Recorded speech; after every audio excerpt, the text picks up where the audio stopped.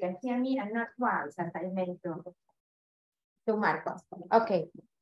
And don't complain about the weather because there is a heat wave on Spain right now. So this is welcome. At least we are coming from Spain. Okay, people are going to talk about neutrinos. I'm really going to start from scratch. So if you have never heard about neutrinos before, which is very unlikely, I hope you will learn something. If you are already a neutrino pro, I see you can learn something even from the very first lecture. So let's start. If you look around, and this is the question, you know, my plane was delayed again. So I was thinking, this is not working.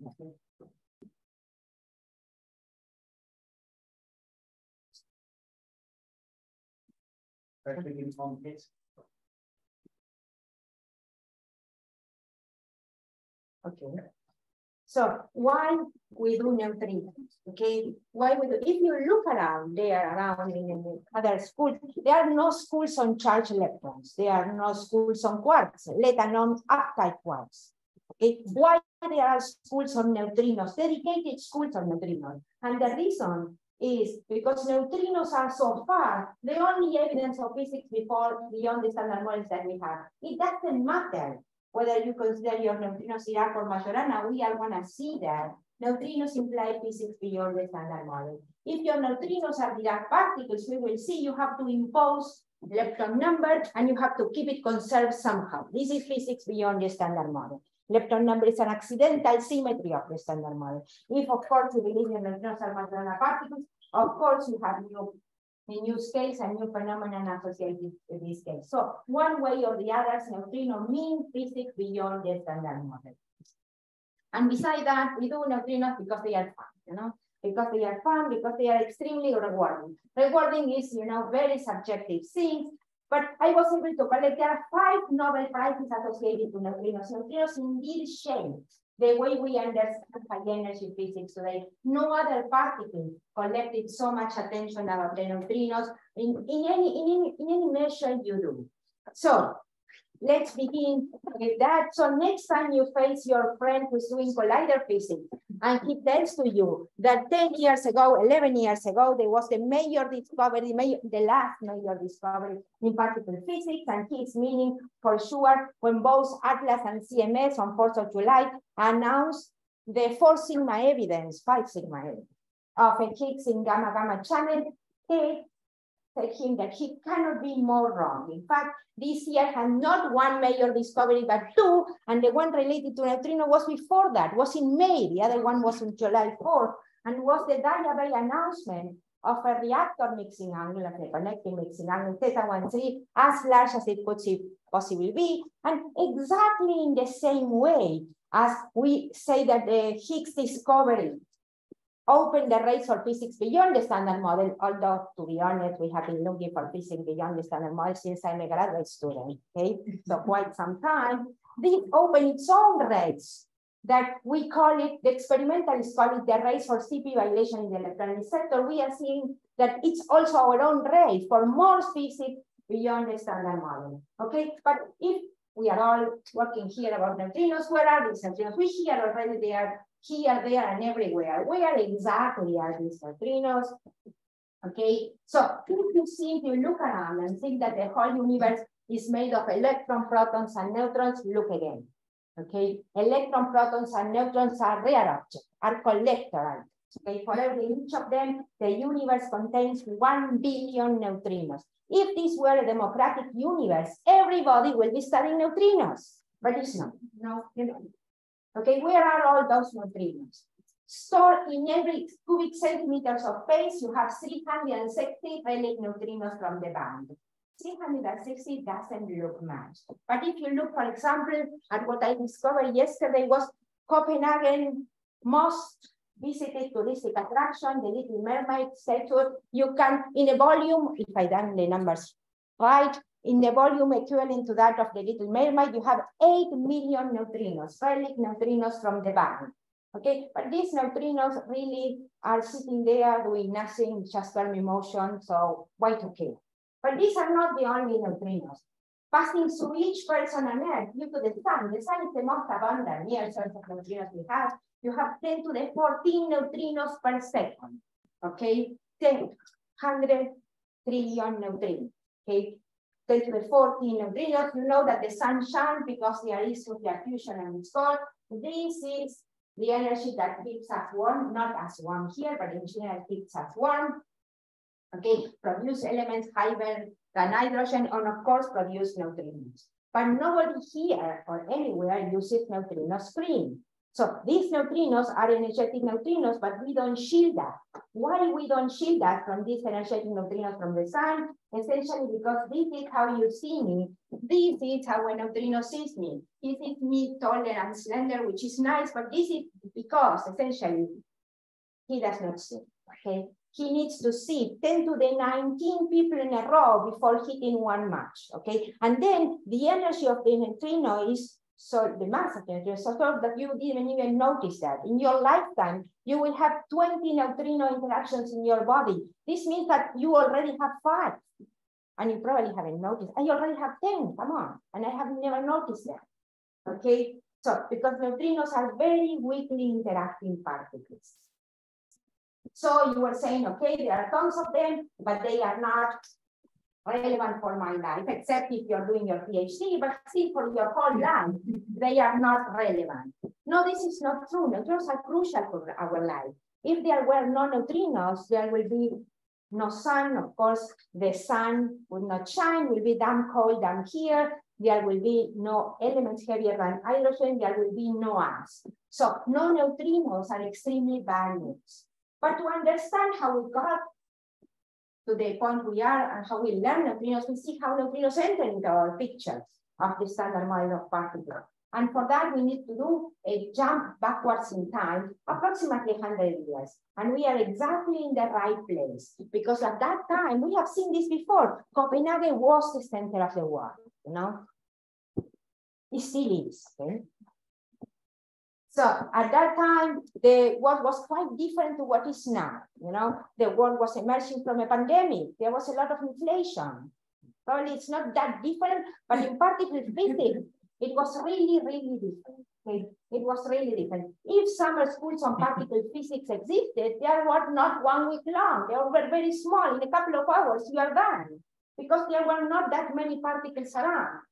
And of course, beta decay existed, but it was supposed to be a two-body decay. If it's a two-body decay, the energies of the particles involved can be perfectly determined.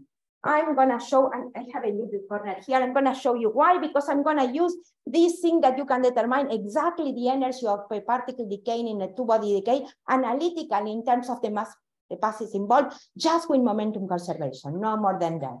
So you know that the momentum of the neutron is equal to the momentum of the proton plus the momentum of the electron. Okay, you didn't get it here without knowing that. And the momentum of the neutron, I hope you can see this in screen, hopefully. This is the mass of the neutron, 0. The momentum of the proton is just the energy of the proton, excuse me, P, and in center of momentum, the energy of the electron is the energy of the electron minus P. So this minus the momentum of the electron is the momentum of the proton. So you just square it. Then this one is the mass of the proton squared. And here you have the momentum of the neutron squared minus 2e, the momentum of the neutron, plus the energy of the electron squared minus the momentum squared. But this is again the mass of the electron squared. So this means that the energy of the electron is just the momentum of the neutron squared plus the momentum of the electron squared minus the momentum of the proton squared over 2 times the momentum of the neutron. So you see the energy of the emitted electron can be written exactly just in terms of the mass of the particles involved, okay? However, this was measured and was found not to be a delta as you would expect, but a continuous spectrum. It's even more worrisome than that. The momentum of the emerging proton, the recoil of the nucleus, was not opposite to the momentum of the emitted electron. Was not that energy was not conserved. Momentum was not conserved either.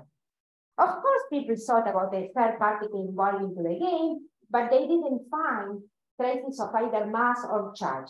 This is why they started entertaining this idea that maybe energy was not conserved. But Okay, don't take these people wrong. We have seen who these people were before. They were not silly people. Okay, we are talking people like Bohr. They just didn't happily assume, okay, energy was not conserved, so sad. Okay, no, you have to think where they are. Okay, statistical mechanics was just thriving. So these people didn't think energy was not conserved. They thought energy was not conserved on an event by event basis, but rather on a statistical basis. Okay, this was the idea, and our hero entered into the game. Now we know the universe advanced a lot. So now we know that if your mommy dresses you up in this way, something very dramatic is going to happen in your life. She didn't know that. He's Wolfgang Pauli, as we know, and something very dramatic happened in his life. He proposed the existence of a new particle with neither mass nor charge to restore energy conservation. But as I said, that was then and this is now. At that time, people were not proposing particles like today. You open the archive today, 5, 10 particles proposed. This was not the situation 100 years ago. And the community didn't embrace you because you are a big shot. If you propose a particle nobody has seen before, they are just reason to be. People didn't take this particle, didn't accept this particle easy. It took another hero, and he is Enrico Fermi. He postulated a theory of beta decay in terms of 4 component spinors. Okay, these, together with the Fermi-Rondel rule, allow you to explicitly calculate the energy of the electron emitted in beta decay.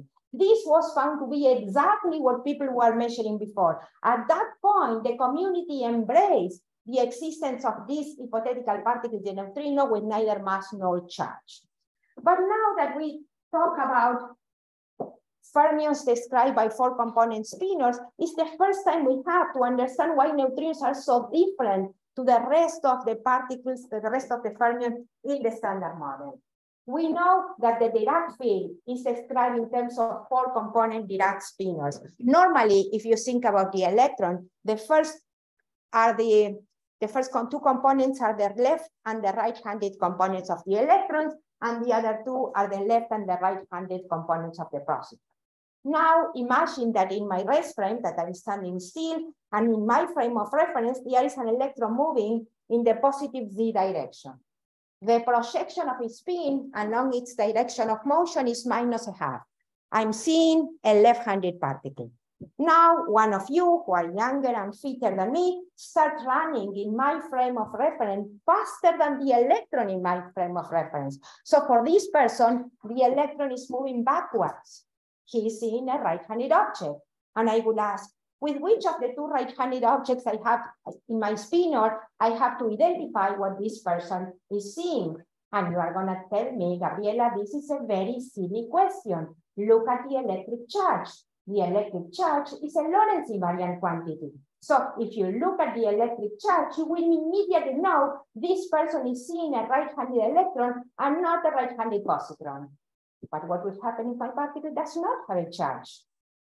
If my particle does not have a charge, there are several ways out.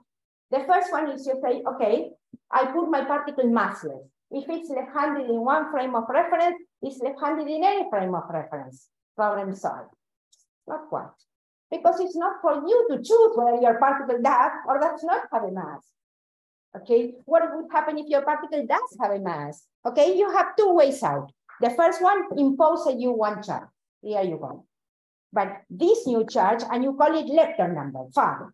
Okay, but this new charge, unlike the electric charge, does not dictate the symmetry. It's dictated by you. There is nothing secret about this charge. You can put it by hand, but who knows? Okay. The second, if you do that, if you impose this new 1 charge, if your particle does have a lepton number, you have a Dirac neutrino, a 4 component spinor. If you give up and says, well, there is no way, no honest way, whatever honest means, okay? There is no honest way to distinguish between the 2 left-handed or the 2 right-handed components of my spinor. So get rid of half of them. Go away with the 2 component spinor, a bi-spinor. Your particle has become a Majorana neutrino. You have only half of the degrees of freedom. Okay, now let's incorporate my neutrino into the standard model. You know, the standard model is based on the gauge group SU3 cross SU2 cross SU1. Neutrinos interact only weakly, so we get rid of all the complications and we end up with the only electroweak part, which is broken, as you know, thanks to the Higgs mechanism to U1 electromagnetic. Under the electroweak group, the left-handed components of both up and up type quark are assigned into doublets, while the right-handed components of both, again, up and up type quark are assigned into singlets. What happened with the leptons? Well, something not quite different. The left-handed components of charged leptons, together with the left-handed components of neutrinos, are assigned into doublets, exactly in the same way. However, only the charged leptons are given right-handed singlets. There is no right-handed singlets, no U1 singlets for the right-handed neutrinos. And you all know the consequences of that. The consequence of that is a mass term. It's just the left-right interaction. So if you are forbidding a dimension, you are not giving a right-handed singlet to the a U1 singlet to the right-handed neutrino, you are forbidding a dimension 4 mass term for the neutrino, and as a consequence of that, your neutrino in the standard model is massless and travels at the speed of light. Also, in the standard model, if neutrinos are massless, remember, helicity and chirality are the same thing. Helicity becomes a good quantum number, only if neutrinos are massless. The standard model teaches us way more than that.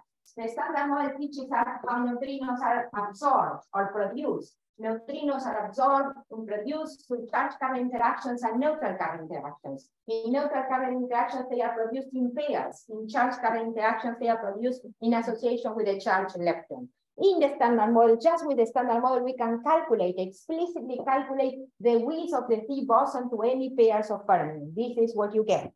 Now, if you measure the lifetime of the Z boson, total width of the Z boson, and you start subtracting the width to all the things that leave a trace on the detector, which is called the visible width, you end up with what is called the invisible width of the Z boson. The width of the Z boson decaying to things do not leave trace on the detector.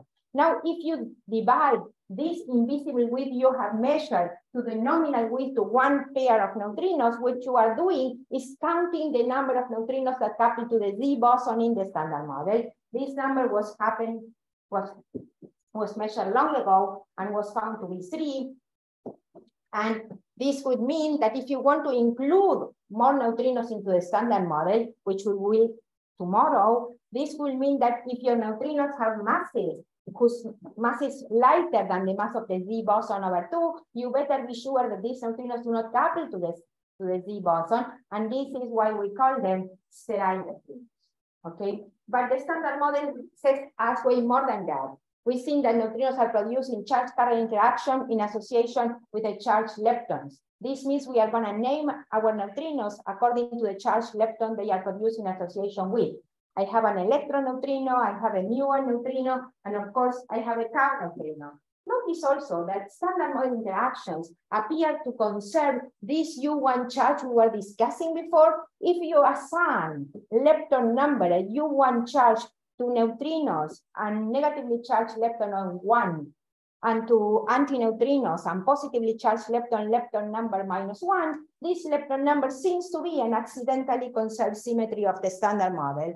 But watch out, in the standard model, individual flavor lepton numbers are also conserved. It's also a good quantum number. It's an accidental symmetry. However, this is not going to last more than 2 slides, so I'm going to even mention it. Okay?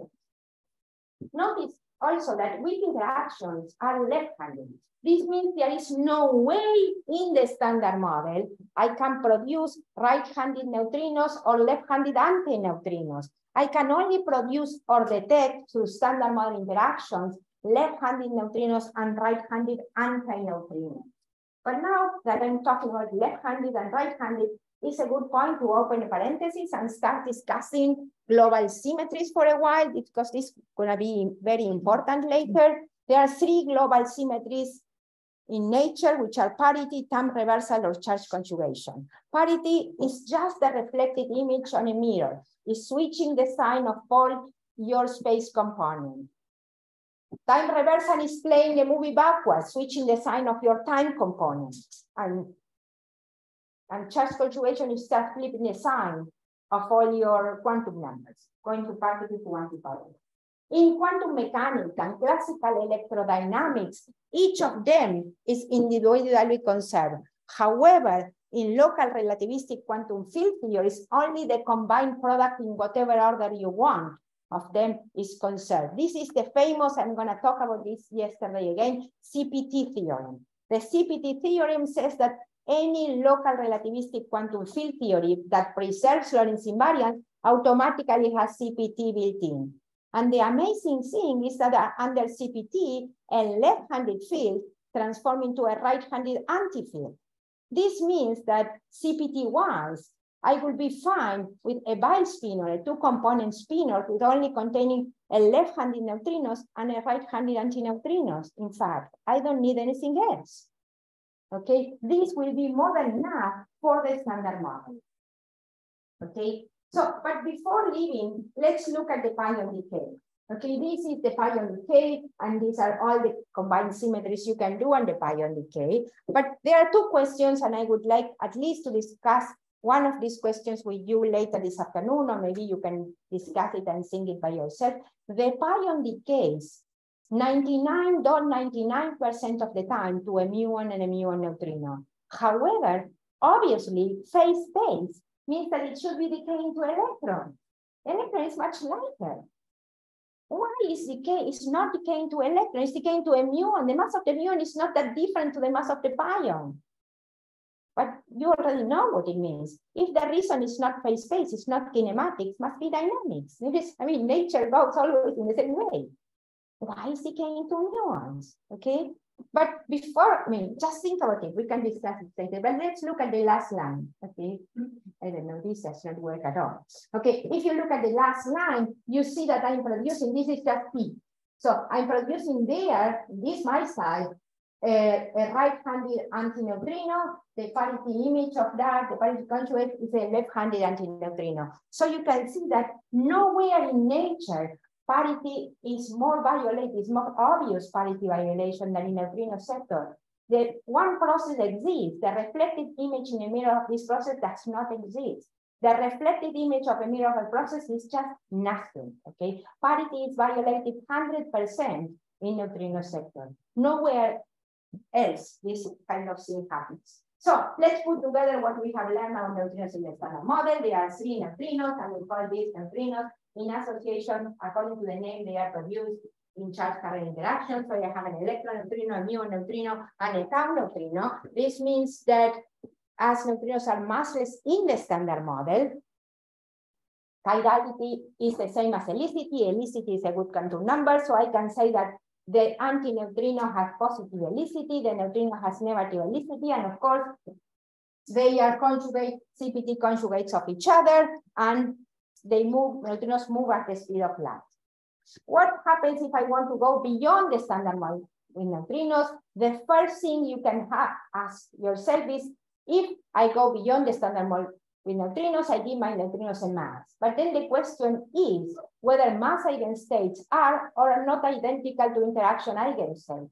And why would you even ask that?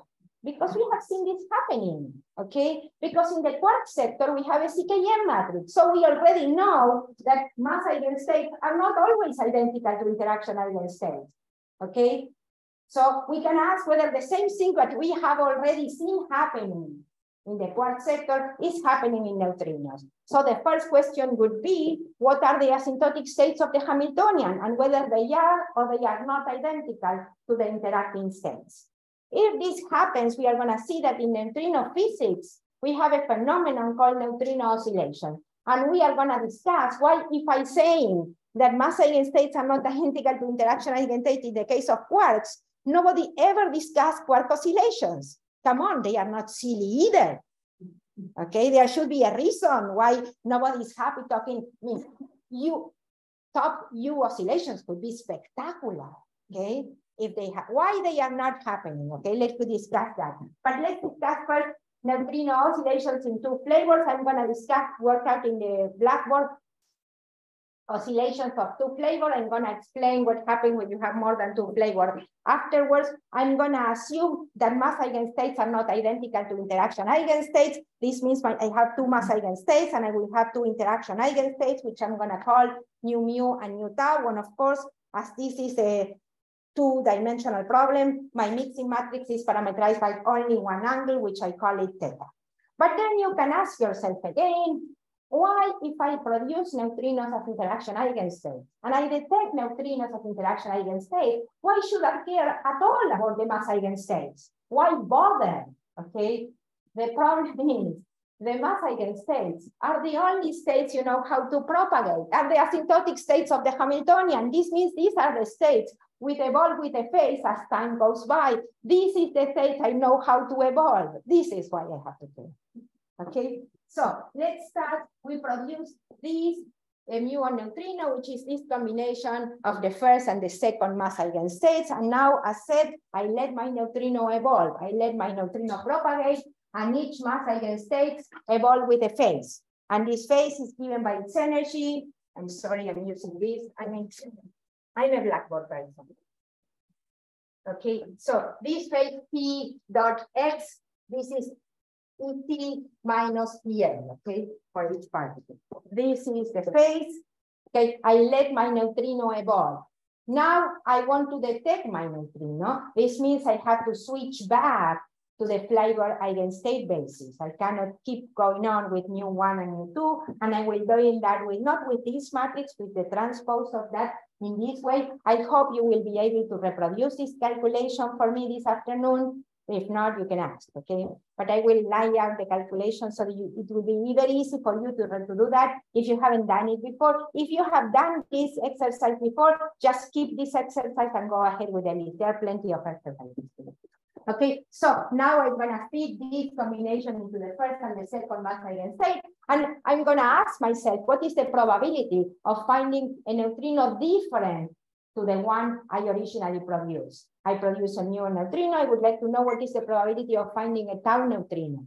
Okay, it's just I need to do the bracket between the tau neutrino and the evolved muon neutrino, and this is what I get. Okay, this is what I get. But if you look a little bit, I'm going to assume now that all neutrinos are produced with the same energy.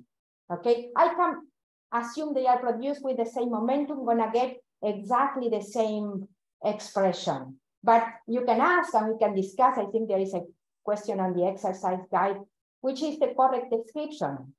Equal mass, equal energy, or equal momentum? The answer is neither. Both are good enough, but none of them is exact. Okay. So if you look at this and you assume your neutrinos are extremely relativistic particles, this means that the momentum of a particle is just the energy minus m of the particle squared over 2. Well, I'm just Taylor expanded this relation you all know. Okay? This relation, you get this. This will mean, okay, this is what you get.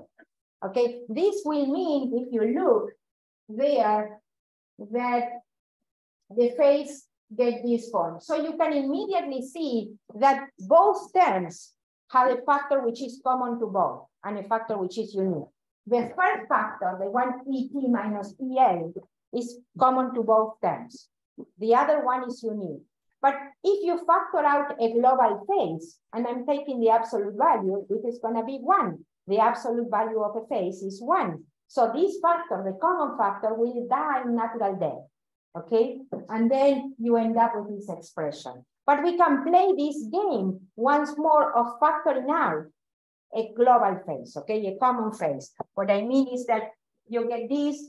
Let me go here. So I'm going to put e to the I m2 squared, whatever, minus e to the I m1 squared minus whatever. I'm going to, there are more things here. I'm going to write this down as e to the I m1 squared plus m2 squared L over 4e. And then here I will have minus m2 squared minus m1 squared L over 4e minus exactly the same, e to the m2 squared minus m1 squared L over 4e. Okay, I will have this, and this phase will die again because it's the absolute value of the phase. Okay, exactly in the same way. If you have any doubt, if you have never done this calculation before, we can do this afternoon. If you have done it already, okay, good for you. So this is the expression we end up with. Okay, this is the famous expression, and the only thing I'm using is I introduce this notation, and I call this a kinematic phase. Okay, for reasons which are going to become transparent in 2 slides. So far, if you haven't noticed, I said this to you, we are working with natural units. In units which h bar is equal to c is equal to 1. If I want to restore the units, which I will, you have to put the c and the h in the appropriate places. The exact technicalities are not important. The only important thing is that h, in fact, this is h bar. Okay? H bar comes in the denominator in the kinematic phase. This will mean that when I take the semi-classical limit, which I will in 2 slides, this phase will blow up, will go to infinity. Okay? So what's going on here?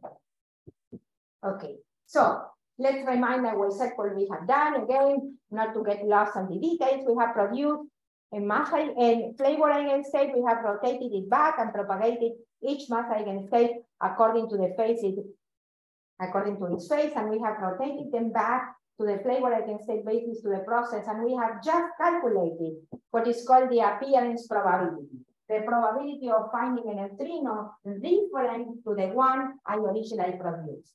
I could have calculated as well what is called the survival probability or the disappearance probability. The probability of my muon neutrino remaining being a muon neutrino. However, I'm working with only 2 neutrinos. So my muon neutrino can either turn into tau neutrino or keep being a muon neutrino. It cannot do anything else. This means that the survival probability is just 1 minus the probability I have calculated before.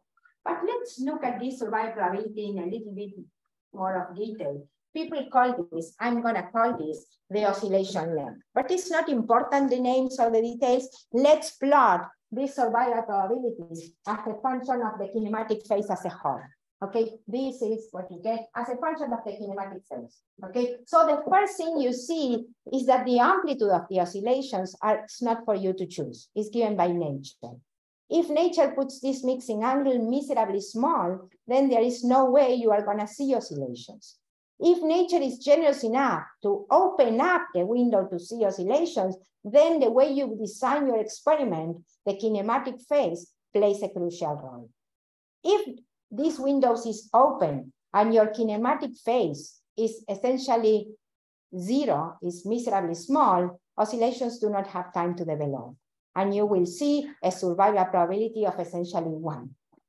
If this kinematic phase is in the ballpark of 1, let's say between 1/3 and 3, okay, between 1/2 and 2, you will see a beautiful oscillation pattern. Look at it, it's a beautiful oscillation pattern. However, if this kinematic phase is huge, oscillations are too fast to be resolved experimentally. They get averaged to 1/2. The sine squares get averaged to 1/2. And we say that neutrinos behave as effectively incoherent mass eigenstates. Coherence is lost. The interference pattern disappears. We don't talk any longer about neutrino oscillations, but about flavor transition. Okay? Coherence lost, meaning we don't talk about amplitudes any longer. We talk about probabilities. We sum probabilities, not amplitudes any longer. And by the way, this is what happens with quarks. In the case of quarks, you never talk about quark oscillations, but about flavor transitions. And this is because quarks are always in the incoherent regime. And you can work out, because it's very easy to work out the kinematic phase in the case of quarks. You can do that. But this should ring a bell in your head, because you have seen this before. This interference happening, if interference pattern appearing and disappearing. You have seen this before. Remember in your quantum physics or elementary quantum mechanics course, you have seen the Young experiment or the double slit experiment. If you were picking through which window your particle was going, the interference pattern disappeared. If you were not picking, the interference pattern appeared. This is exactly the same. Let's talk about these experiments in the double slit or the Young experiment description, okay? I produced a muon neutrino. Now coherence is lost. I talk about probabilities. my new neutrino has a probability cosine square of going to the first window and a probability sine square of going to the second window. But now I'm picking, so I'm not seeing there is no exchange of flavor between the two mass eigenstates.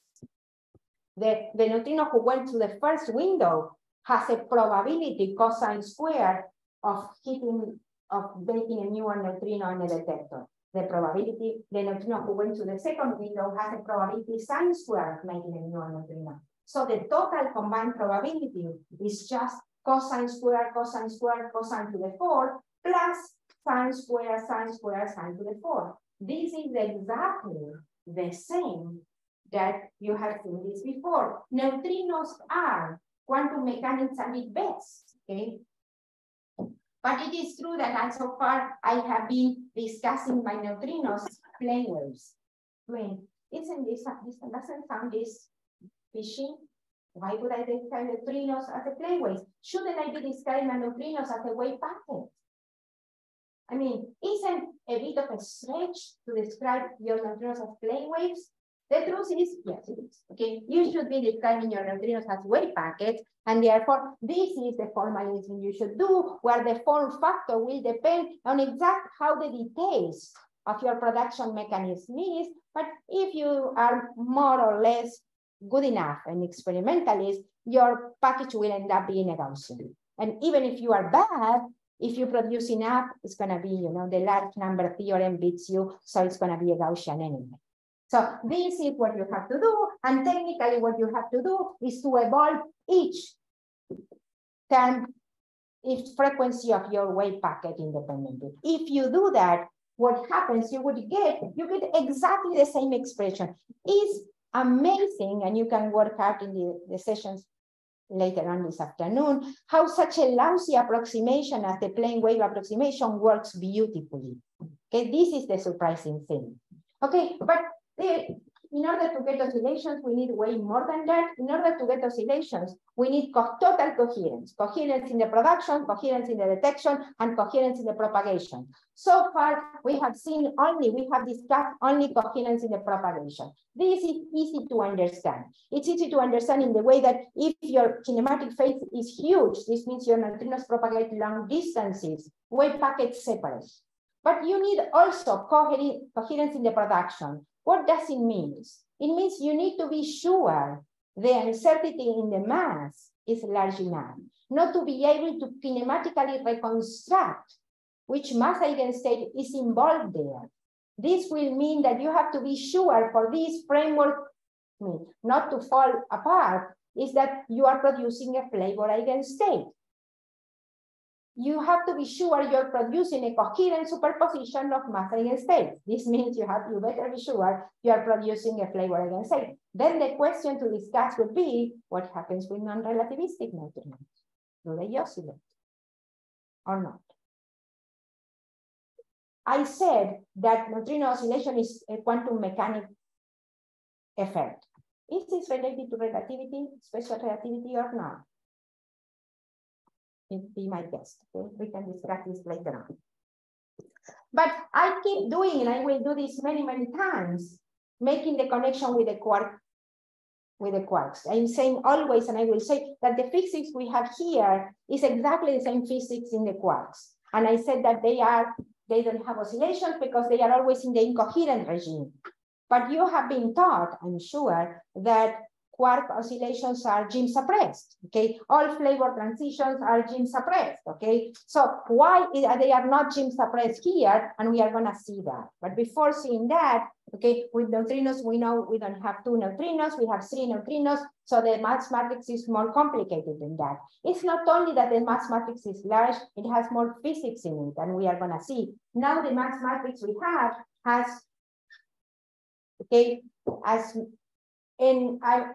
3 neutrinos, so it's 3 times 3, but I'm going to work as I'm going to introduce the neutrinos later tomorrow. So I better do it for n generations, and then we are going to have it done for tomorrow.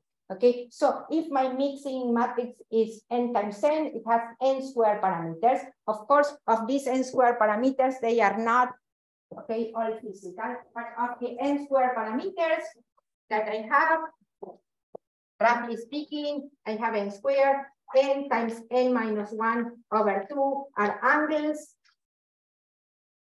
are n times n plus 1 over 2. These are phases.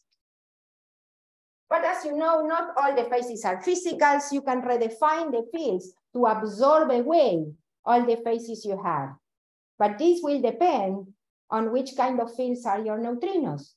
If your neutrinos are described by 4-component Dirac spinors, okay, this means you have, in principle, 2n fields to reabsorb your phases away. However, there is one phase, this global phase, you cannot mess up with, because this phase has a meaning, it's lepton number. So you can absorb 2n minus 1 phases.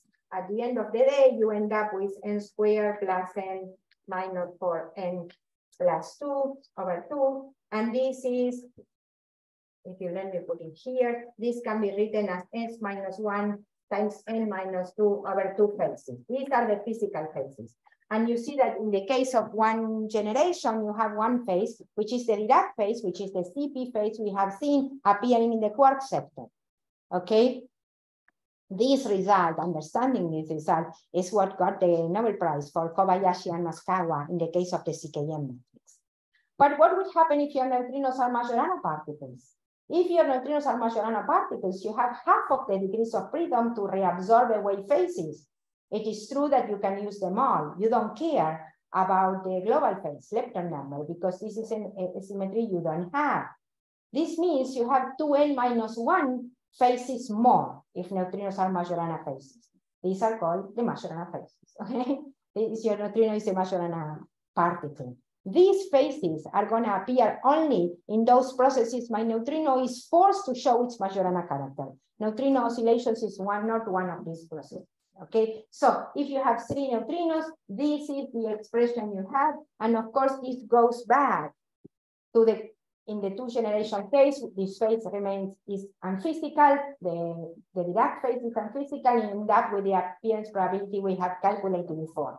But let me go back to the question I said you before. We said that in the quark sector, flavor changing transitions are Jim suppressed. They are also Jim suppressed in neutrino physics. Okay, if any of the two mass differences goes to 0, the transition probability disappears. Okay, the fact that I'm able to beat up the Jim suppression does not mean that the Jim suppression does not exist. We are facing exactly the same physics as in the quark sector, except that we are in a most favorable experimental regime, if you ask me.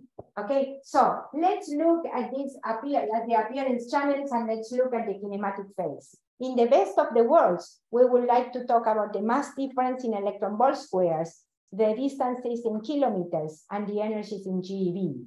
So what's the price you have to pay for this mismatch in units? And the price is not huge, okay? You have to put a 1.27 there. If you think about the kinematic phase, if you include the 4, it's just to stick in a 5 on top of that.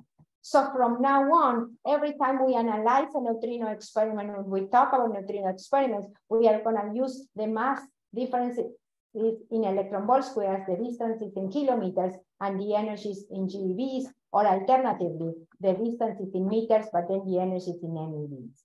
But now that you can come to think about that, you realize that it's not extremely important for analyzing an experiment what the baseline is or the energy of the experiment is. The important thing, oscillation-wise, is the ratio L over E.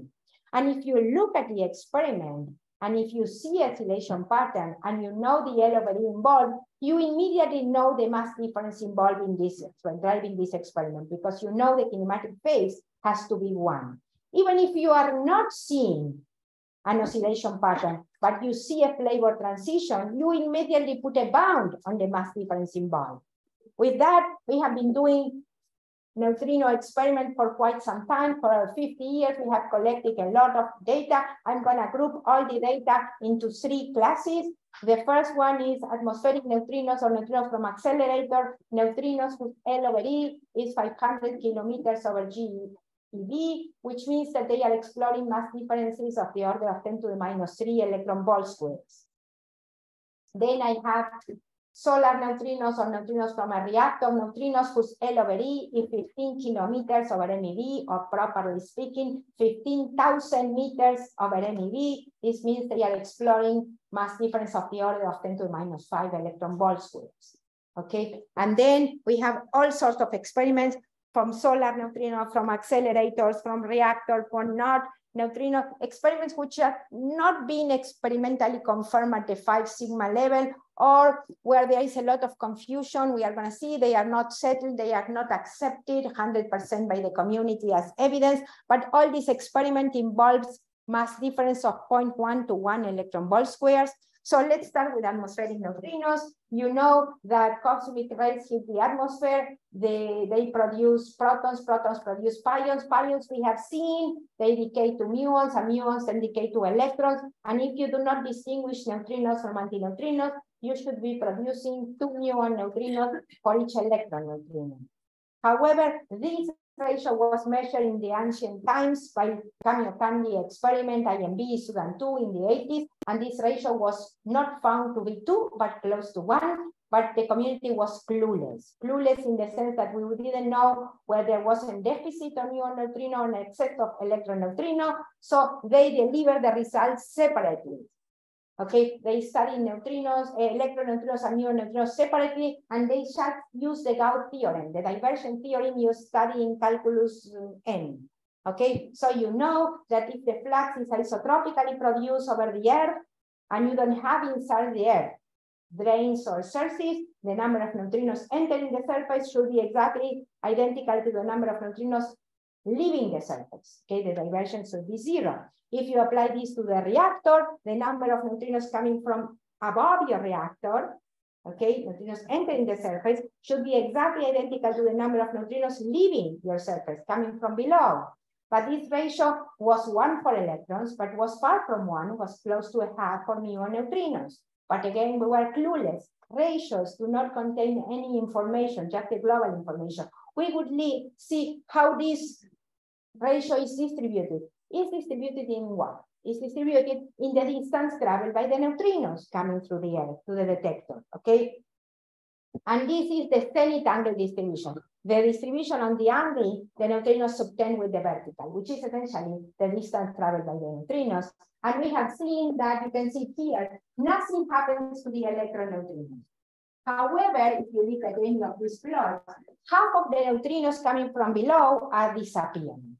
You are missing half of the neutrinos coming from below. And of course, we would like to think that this is due to oscillation. Oscillation of muon neutrinos into tau neutrinos. Why to tau neutrinos and not to electrons? Because we have seen that there are no excess of electron neutrinos. So we know that this must be muon neutrinos oscillating into tau neutrinos with a mass difference of 10 to the minus 3 and a mixing angle, what we call maximal mixing, which is pi over 4, close to pi over 4. Okay? So why we call pi over 4 maximal mixing? We don't call pi over 4 maximal mixing because we cannot go beyond pi over 4. You can go beyond pi over 4. It's just because, remember, the amplitude of the oscillation is given by the sine of 2 times the mixing angle. So time pi over 4 is just the mixing angle, the magic number that allows the oscillation probability to take all the values from 0 to 1. This is why we call it maximal mixing. But so far, I have been kind of cheating, not exactly cheating, but at least misleading, because I show you this plot and said you that half of the neutrinos coming from below are disappearing, and I claim this is due to oscillation. But you can explain this signal away with neutrino decay. Okay, why not? If your neutrino, the neutrino coming from below takes more time to reach the detector because it's traveling more distance. Okay, why this cannot be explained away by neutrino decay? How can I be sure there are oscillations behind this and not neutrino decay or the coherence or whatever phenomenon I want? The only way you will be sure that there are neutrino oscillations behind, and here and in any other experiment, is when you see the kickback on the regeneration pattern. When you see that the regeneration pattern is increasing again, this is the trademark for oscillations. Before that, don't believe it. You know? You don't give a damn unless you see the regeneration pattern. And we have seen this, the regeneration pattern long ago, so we are sure neutrinos do oscillate. Okay, and we have been doing neutrino experiments for quite some time, and this is the favorite delta M versus the mixing angle by the super K experiment and also by deep core. Okay, so all the numbers I'm gonna get from the feeds are given. Amazingly enough, you know that the feeds for mass difference and mixing angles from the neutrino experiments are not obtained by experimentalists. They are obtained by phenomenological groups, because experimental collaborations only use their own numbers. They never mess up with someone else's data. So it's up to some group of theorists to put all the experiments together and do a global analysis. There are two of these strong groups doing global analysis.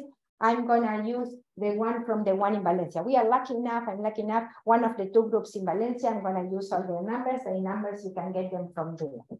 But I have been using so far atmospheric neutrinos. Neutrinos I cannot control. Neutrinos triggered by cosmic rays over which I have no control whatsoever. I would like to be sure that I'm getting what I'm getting, and I would like to narrow down the error bars. This means I want to reproduce this evidence of atmospheric neutrinos with neutrinos I can reproduce. These are GeV neutrinos. GeV neutrinos are very easy to produce when accelerators. So if I try to produce this with accelerator, you see that the problem is that for a mass difference, for GeV neutrinos and a mass difference of 10 to the minus 3 electron volt square, this will mean baseline of several hundred to 1,000 kilometers. But we have done that. We have done that many times. In fact, these are the latest results by T2K. T2K is an experiment. We send neutrinos from the Tokai acceleration complex to come to the super K experiment we have seen before. And this is 235 kilometers. We have the Minos experiment. Minos experiment was shut down long ago. It's an experiment which sent neutrinos from Fermilab backyard to the Sudan mine in Minnesota, 730 kilometers away. And then after that, we did the NOVA experiment. We sent neutrinos again from Fermilab to the Ash River, 110 kilometers away. So we have done that, and you can see that we have narrowed down the error bars a lot, and this is what we know now of atmospheric neutrinos. But let me move and let's talk about solar neutrinos. We produce solar neutrinos. These are the most abundant source of neutrinos. However, if we are gonna measure solar neutrinos, I better have an idea how these experiments are done. How we do these experiments? We measure the ratio of observed over expected events. Okay, this is how we do it. So I need to do the calculation of how many neutrinos from the sun I expect.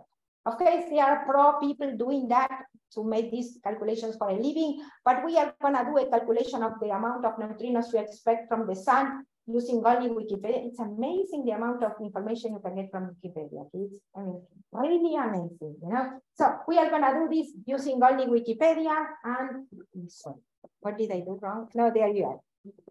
Whatever I did, it's okay. So we are, I mentioned Wikipedia. So we are gonna do this calculation. This is the reaction, that the most energetic reaction I have in the sun. But the only thing you need to know is that for every 26 MeVs of energy released by the sun, you release also 2 neutrinos. Okay, this will mean that for every neutrino we get in the Earth from the sun, we also get 13 MeVs of energy, and this amounts for these 2.2 10 to the minus 12, whatever, joules. Okay, now you go Wikipedia, you type their total luminosity of the sun, you get some number in watts. Watts, remember, is joule per second. You write this number down. Then you go Wikipedia again. What is the distance from the Earth to the sun? Wikipedia knows this. You get another number. Okay, so you put the luminosity you have obtained before, divided 4 pi, the distance of the Earth to the sun square, and what you have gotten is the luminosity of the sun at the Earth's surface. Okay, and this is this number there, and this is done. You know that for each 2.1 10 to the minus 12 joules, you are getting 1 neutrino. For this amount, how many neutrinos you are getting, okay? And you are getting 6 times 10 to the 10 neutrinos per centimeter per second, you know, at the Earth. This amounts to 2 neutrinos per cubic centimeter, because neutrinos travel, let's finish this once for all, at the speed of light, okay? So this is what you get. In fact, life is a little bit more complicated. You get neutrinos through different reactions, okay? A lot of reactions in the earth. You have neutrinos in the PP reaction, in the PEP, in the beryllium-7 reaction, and the bottom 8 reaction, okay? The important thing is not to know all the reactions. The important thing is to notice that some of these reactions, like the PP reaction or the bottom 8 neutrino reaction, they involve 3 bodies. This means you expect the spectrum to be continuous. Some reactions, PEP, beryllium-7 neutrinos, involve 2 bodies. We have seen that involves 2 bodies. Their neutrinos are monoenergetic. Okay, this is what we are going to do. Now we let the pros do the calculation, and you see that we nail it down. We nail it down using only Wikipedia, at least for the PP neutrinos. So these are the different neutrinos you get according to the different chains they are coming from. And as you can imagine, different experiments on the Earth, they are sensitive. They are different thresholds. They have different sensitivities, and therefore they are sensitive to the different type of neutrinos. For example, I'm going to talk about the gallium experiments. They are the most sensitive of all the experiments. They can see sub-MeV neutrinos, PP neutrinos, okay?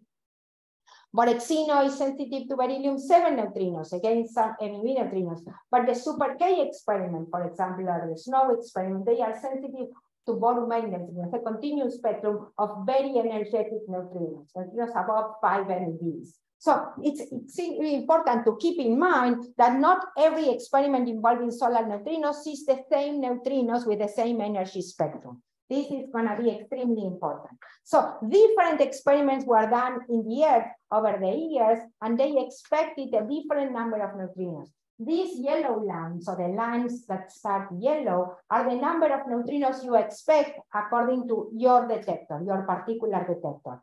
And the blue line beside that, the line that starts blue, is the number of observed neutrinos, okay, in this particular experiment. Okay, so you see that different experiments saw different suppressions, but the common feature is none of them saw the 100% of the signal they were expecting. All of them were missing something. And of course, if it worked before, we expect it to work now. We would like to explain this with oscillations. So the first thing you need to answer is, in which regimes neutrinos from the sun are oscillating? Should I consider amplitude? Should I consider probabilities? I need to know, do I am going to see the oscillation pattern or just the flavor transition? Just look at the kinematic phase. The kinematic phase will tell this all. So we are going to tell this story backwards, okay? We know a lot. We know that the mass difference 10 to the -5. The mixing angle of solar neutrinos is pi/6. So we are going to construct the kinematic phase. Okay, this is the kinematic phase. The mass difference is 10 to the -5. The distance from the Earth to the sun, we found this in Wikipedia 5 minutes ago. And then the energy is 1 MeV. We put the 1.27, and we see that the kinematic phase is huge. So neutrinos from the sun to the Earth propagate as effectively incoherent mass against states. This, we should take this into account when now we are going to do the analysis. Okay, so we already know that. So let's start. So we know that the survival probability of my neutrinos would be the fraction of neutrinos produced in the first mass eigen state, or the probability of being produced in the first mass eigen state, times cosine squared, plus the probability of neutrinos being produced in the second mass eigen state times sine squared. We have seen this before. We have calculated this before. Okay, so remember that. If my neutrinos were produced in the center of the sun, as if they were produced in vacuum, we have calculated this not even 1 hour ago, okay? This F1 is cosine squared, and this F2 is sine squared. We calculated this before and even analyzed the experiment, and then the survival probability gets this expression, and it's completely energy independent. It depends only on the mixing angle. And this seems to be okay, seems to be a good description what happens to the PP and the beryllium-7 neutrino. The less energetic neutrinos I have from the sun. There, for the PP and the beryllium-7 neutrino, the survival probability is, roughly speaking, 60%. This means that they are produced at 70% in the first mass eigenstate and 30% in the second mass eigenstate. Fine. What happened with the other neutrinos? In the other neutrinos, we have the snow experiment. Okay, for Barenboim neutrinos, we have super K. Okay, we have super K, but also we have snow experiment. But snow experiment was to some extent a game changer. Why? Snow experiment, SNOW stands for Salisbury Neutrino Observatory, was a very small experiment in Canada. Was 1 kiloton compared to 50 kilotons of super Kamiokande. The difference is this 1 kiloton is heavy water. You can have 50 kiloton of heavy water, okay? But with 1 kiloton of heavy water was enough, okay, super case water. Why? Because they were able to measure neutrinos not only through neutral current interactions, but with also some charge current interaction. Also electric scattering, but I'm not going to talk about electric scattering. Neutral current interaction and charge current interaction. So to some extent, SNOW was a standalone experiment in the sense that it didn't rely, you don't need any calculation of the solar neutrino flux. If you assume that there are no sterile neutrinos produced in the sun, that all you have come from the sun are active neutrinos, SNOW by itself, by measuring the ratio of charge current to neutral current experiment, gives you the survival probability. You don't need a flux calculation, and this is why SNOW completely changed the game, okay? So if you assume that only 2 neutrinos are involved, so that you don't need a 3 neutrino oscillation framework to describe what's going on, that it can be that with only 2 neutrinos are enough, you can invert using what we have seen so far, the fraction of neutrinos produced in the first mass eigenstate, and see what's going on with Barenboim neutrinos. And what happened is that the fraction of neutrinos produced in the first mass eigenstate, in the case of Barenboim neutrinos, is 10%, while the fraction of neutrinos produced in the second mass eigenstate is 90%, and the survival probability of these neutrinos is 30%. Remember what was going on with PP and beryllium-7 neutrinos. The survival probability there was 60%, and now the survival probability is 30%. The fraction of neutrinos produced in the second mass eigenstate for low energy neutrinos seems to be 30%, and is now 90%. I'm essentially producing 1 mass eigenstate. What's going on here? These are neutrinos, okay? Your survival probabilities cannot depend on who your parents are. This happens in real life, not with elementary particles. No. Okay, so what's going on? Okay, maybe, and just maybe, assuming that neutrinos are produced in the very center of the sun, as if they were produced in vacuum, maybe it's not that accurate. Okay, maybe the way neutrinos are produced in the center of, in the very dense medium and very hot medium changes their mass difference and mixing angles. What I mean is that the coherent superposition of mass eigenstates I produced when I produce my neutrinos in a medium is not the same as the coherent superposition of mass eigenstates I produce when I produce them in vacuum. And we are going to work out this tomorrow, but before leaving, let me show you this picture. This is a picture of the sun. I know it looks like a very sloppy picture of the sun, but let's put it some context. This picture of the sun was taken at night inside the mine, okay, using neutrinos and not photons, and your camera for this is a 50 kiloton water tank. When you put this in context, it's an amazingly beautiful picture of the sun, okay, and we continue tomorrow.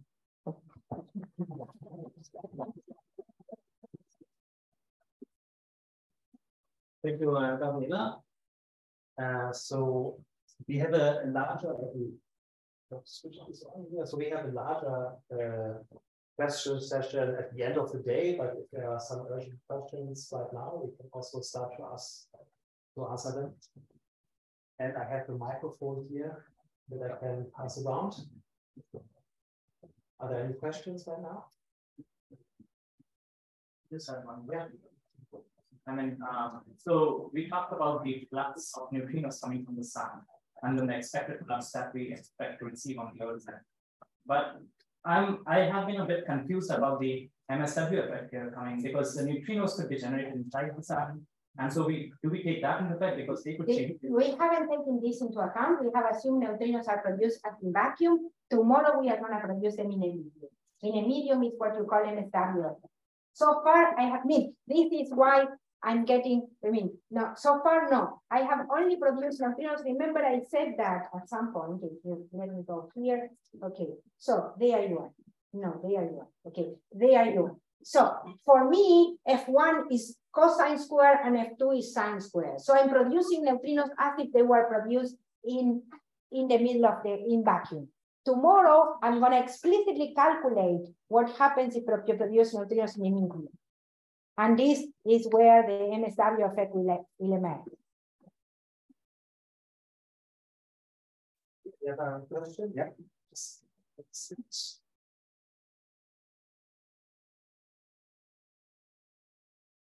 I have a question to the last slide. So an experimental question. Okay, I'm not sure I will do anything. Yeah, I was just wondering, how do you measure the direction dependence in this picture of the sun in the neutrino diagram? Okay, this is okay. Let me. I'm not sure. You are saying if your neutrinos coming from below or neutrinos coming from above. This is the direction. No, from the sun. Ah, no. I'm gonna discuss this tomorrow. How are you sure whether they are coming from the sun? How do you get the angular resolution in the neutrino detector? Okay. In fact, you don't know from where in the sun they are getting. The sun is a point-like source for you in your experiment. If this is, but we know that neutrinos come from the sun. I'm gonna talk about this not very much tomorrow, but I'm gonna mention that we have seen seasonal variations. So we are sure they are coming from the sun, but I cannot confuse them with atmospheric neutrinos because they have 3 orders of magnitude difference in energy. So I cannot confuse. I'm measuring in the same detector, and we are going to explain this tomorrow. In the same detector in Super K, I'm getting neutrinos from the sun. I'm getting atmospheric neutrinos and also neutrinos from accelerator. Okay, so the only ones that in principle could be confused are the ones from the accelerator from atmospheric neutrinos. And this you detect because of the energy of the, remember that you never measure a neutrino. You measure the charged lepton. My neutrinos are interacting too. And with the charged lepton, I can reconstruct the dimensionality. But again, if my neutrino, remember, this is general relativity, special relativity, excuse me. This is, if your neutrino is energetic enough, if the father of your particle is energetic enough, every particle is moving forward and the cone is very, very narrow. So essentially, the electron gets exactly the same direction of the neutrino because every particle is moving forward. It's very easy to do that, to understand that. Get the decay in center of mass and boost it. Boost it with the energy of the parent. And you will see that every even particles moving backwards, I'm gonna do something along this line as an exercise on Wednesday. So I'm gonna boost something and you will see that everything, even particles moving forward, moving backwards, start moving forward in a cone, in a very narrow cone. And the amplitude of the cone is just the mass of the particle over the momentum of the particle. That is two. Thank you. You have a question? Yeah. I just had a quick question about the velocity. So it's true that I've never heard actually if neutrinos are not relativistic. So I don't know. I guess it's not possible to measure them or non-relativistic neutrinos? Yes. What do you mean it's not possible to measure? So the velocity that they, I don't know, most neutrinos that we have usually are created are close to the speed of light. Don't say this to the Ptolemy experiment because they are targeting that. Don't say this is impossible because you are going to make a lot of people very sad. So I'm not sure whether it's possible, but they claim it is. Okay, so let me put, no, it's true that I'm going to go this on Wednesday. That is very hard for us to produce, the way we produce neutrinos. However, Steve is going to talk about that, I hope, at length. The neutrinos standing there from the bank, the background of neutrinos, at least one of them is not relativistic. At least one. We don't know how many. So we don't know the absolute energy. And I'm going to talk about this maybe tomorrow when on Wednesday. But we don't know. But in principle, it's kinematic. But my question, if you are asking me, because my question whether non-relativistic. I'm just putting a paper question, okay? So I'm not asking you to put a setup. The question is, what happens if you have, just as a Gedanken experiment, okay, just get non-relativistic neutrinos. Do they oscillate or not? Design the experiment, no experiment, just put neutrinos, imagine you can detect them. What are they going to oscillate? Is the oscillation intrinsically related to them being relativistic, or is it a quantum mechanic phenomenon? If it's just a quantum mechanical phenomena, it shouldn't be related to the fact that they oscillate. There will be a condition under which they are coherently produced. And then, but you should be able to work this condition out on paper. Then, I mean, these people, the experimentalists, are extremely clever. They will find out a way. If you put something on paper, they will find out a way to make it. It's up to you to put it on paper. Okay, maybe this is a good point now to have a coffee break. So thank you, Gabriela.